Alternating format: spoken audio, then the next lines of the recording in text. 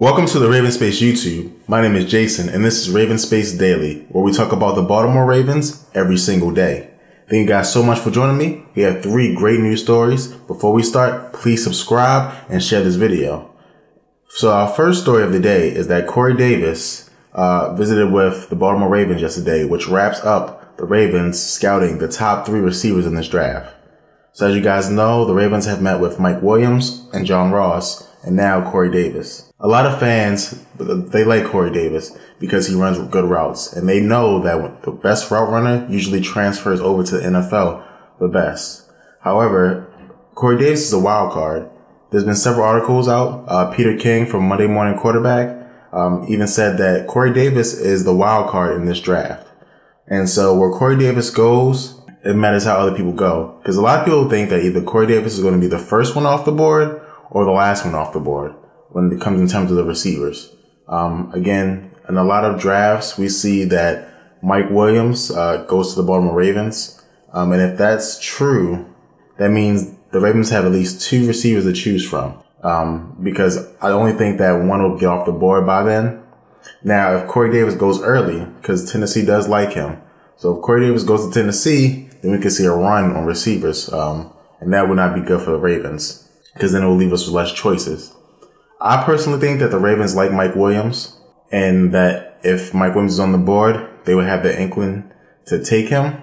But Corey Davis is a great player, and he can run routes better than every receiver in this class, and a lot of people think he is the best receiver in this class.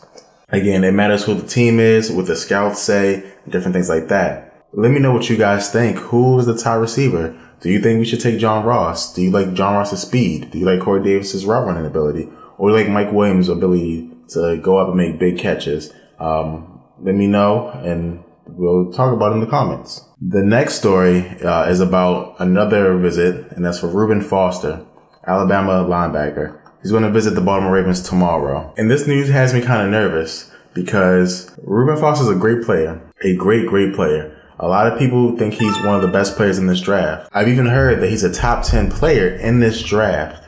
And what that means to me, that if he's really a top 10 player, that the need meets the skill, the Ravens do believe they might take him. And I've been hearing this, and it was shut out to me in the comments, what do I think about it?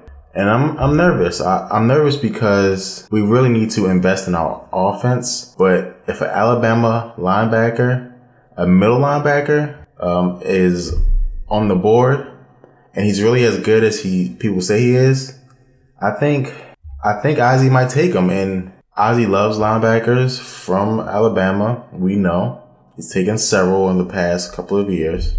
One being a success, the other one not so much. That one being a success is C.J. Mosley. And I really do think that if he's there, the Ravens really might take him and go all in on defense, which to me would doom the season. If you don't take an offensive player early, and that could be anyone who you think is a playmaker, a receiver. If you think there's an offensive lineman here who's a playmaker, you take an offensive lineman. If you think there's a running back that's a playmaker, take a running back. But you got to take somebody, because you have to be able to score in this league. And last year we could not score. We would lose games against quarterbacks who could finish, and we would win games 14-12, and you can't win games consistently 14-12, especially in the playoffs. And, we saw that. And so in order for us to get better, we have to improve our offense. And taking a middle linebacker, who's going to be a rookie, we don't need that, especially since we've improved our defense so much this offseason.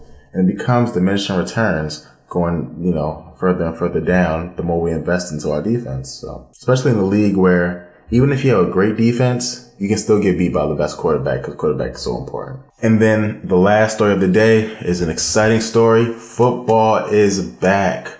Football is back.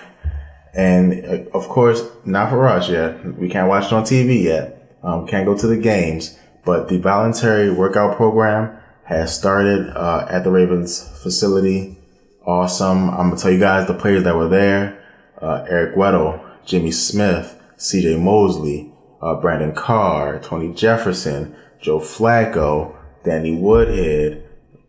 A lot of our top players were there, which is a good thing because we need everyone to come and work out and perform.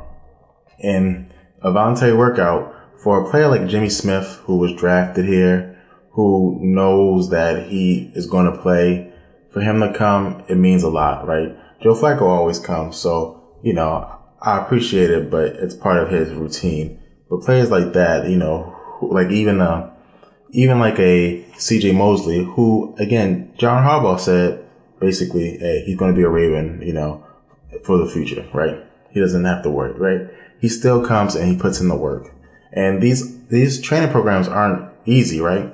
The first couple of days they do conditioning, different things like that, strength training, and then in the next couple of days they do football school. So things slow down with football school, of course, but when they do on that training, man, it's tough. So again, it's super awesome to see that our best players on the team are there, getting ready to play, because the Ravens have high expectations. You got to be in shape physically, and you got to be in shape mentally. And the Ravens look like they're going to try to be the best they can be. Hopefully that our offense will, you know, be as good as our defense this year. But only, you know, time can tell. So again, it's awesome news. Some new things that you guys should know. First, there's a new regimen, a new training regimen. You know, last season there was a lot of hoopla about weight loss and different programs like that. And now we got brought a new one in to help our players, you know, not get injured as much and different things like that. Also, there's a new cafeteria. If you guys want to see it, you can go on BaltimoreRavens.com and they do like a walkthrough of it.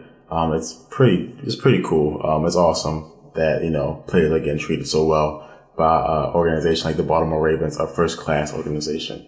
We'll see. I'll keep you guys updated as the week goes on about the off-season workouts, you know, because there's always someone who fails the test. If you guys don't know, there's an endurance test to see if you're in shape. There's always someone who fails it. Last year it was Ladarius Webb. And we'll see who has trouble with it this year. Our last thing I want to say is that we're doing a new show called Raven Space Mailbag, where we answer your questions. I'll be getting some questions already. Please send me questions at theravensspace@gmail.com. I'll put the email address down below so you guys can click it. It'll also be in the description. Again, send me emails, any question you want. I'll answer the questions on Monday. Just for you guys, give you guys some shout outs. It'd be awesome. We get to communicate. Thank you guys so much for watching this video. Please subscribe to the Raven Space to never miss any news or any other of our cool videos. Also, please watch our Raven Space Daily from yesterday and stay up on your Baltimore Ravens news. And remember, go Ravens.